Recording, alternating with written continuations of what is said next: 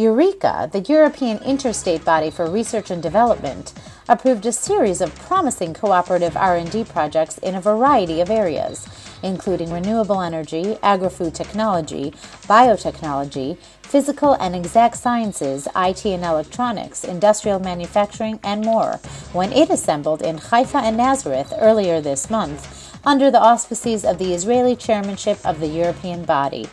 During the EUREKA meeting, 89 innovative projects totaling 134 million euros of investment were approved.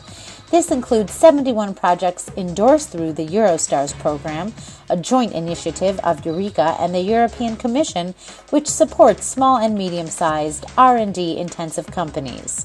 14 of the 89 approved individual EUREKA and Eurostars projects have Israeli partners, representing almost 16% of the total.